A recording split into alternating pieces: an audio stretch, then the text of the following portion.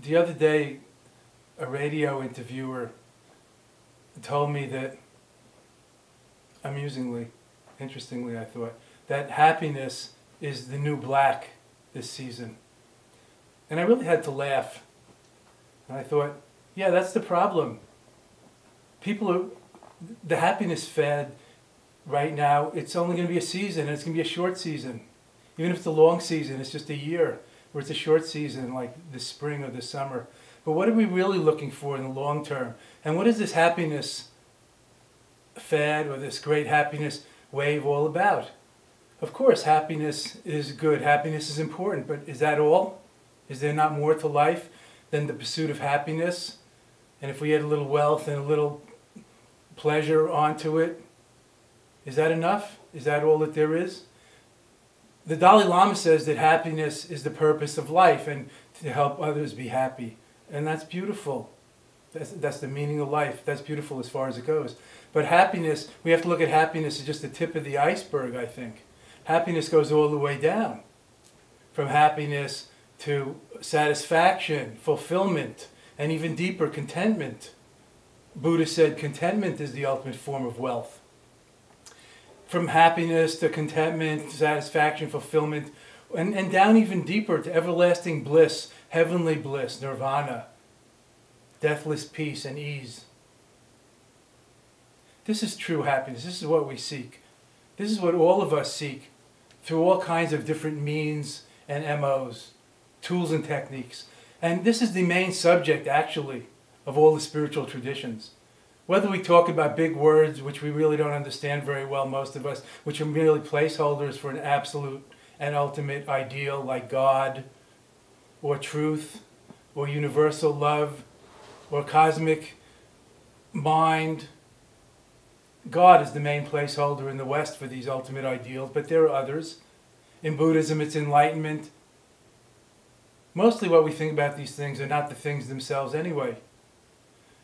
But if we think of it as happiness and we start to pursue and think more deeply, which I truly hope for and advocate here, if we think more deeply about what we really want and need, what we're really looking for in life, what really brings us the everlasting, dare I say, security, comfort, ease. The Buddhist enlightenment is called nirvana, defined as deathless ease. It's beyond this life, it's beyond death even. Deathless ease, or everlasting peace. That is heavenly or divine, everlasting nirvanic happiness.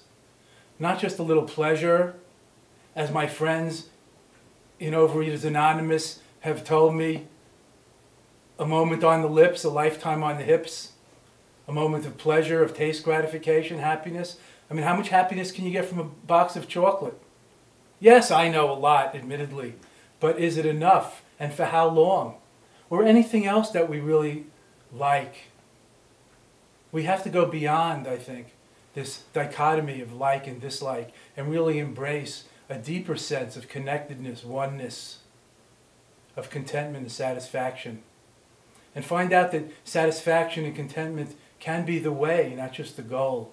We can actually live it and cultivate it in our own lives. So Buddha's teaching of his facts of life, encoded in his famous and ancient, timeless Four Noble Truths, is really about how we can find what we seek. Call it happiness, if you like, for now. Really everlasting, deathless peace and ease. How can we find this? And what is it?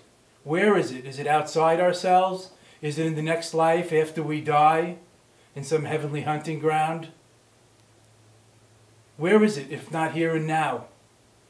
Because if it's not now, I believe it's nowhere. If it's not here, where would it be? So this everlasting bliss and ease is something that we can experience for ourselves. In fact, millions have. Through enlightenment, enlightened wisdom, through opening the heart, awakening the mind, nurturing the soul, through finding our true selves and our true authenticity. And for this, I think there's no better means than introspective awareness, meditation, and finding out who and what we truly are, what our place is in the world. This is the purpose of any spiritual tradition. This is how we come to deal with the great issues, the great dilemmas, the great mysteries of death, and if there is one, the afterlife. Life and death, birth and death. Birth and life with all its travails and exigencies, vicissitudes and pleasures and delights, because the unenlightened life, worldly life, ordinary life, mortal life is certainly difficult, challenging, full of loss, change, disappointment. Therefore, Buddha's first teaching is a diagnosis that the unenlightened life, ordinary life as we know it, confused, deluded, anxious, worrisome life, is full of dissatisfaction.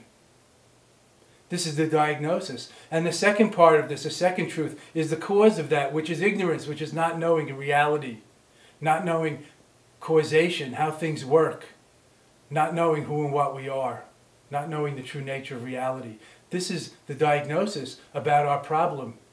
So that's the first noble truth, is dissatisfaction. And the second one is its cause, ignorance, or ignorantly craving for what can't satisfy us in the long run. That's the root of all evil. Ignorant craving.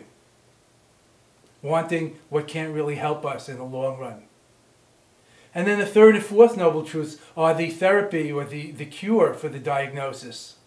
The third, that there is another way, a way of deathless peace and ease. There is a nirvana. There is nirvana right here within samsara, within worldliness. There isn't light right here within the shadows, within the darkness. That shadows are nothing but light. That's the third noble truth. That there is another life, that we find our authentic, true, endless spiritual life here within our worldly life. That Buddha nature or divine nature is right here within human nature. Transcendent yet immanent in each of us. Timeless yet this moment, right now. The moment of nowness. The fourth time, the divine time, the timeless time, the holy now. Beyond the linear time of sequential time, past, present, and future, the three times past, present, and future, but the now that bisects it, that connects us to the absolute, the ascendant dimension. The now, it's always now, right now. And if we can sink ourselves more fully into this nowness, we can really imbibe its delectable essences and nourish our spirit and soul, awaken our heart and mind, and be all that we are, who we really are and can be. That's the Buddhist secret.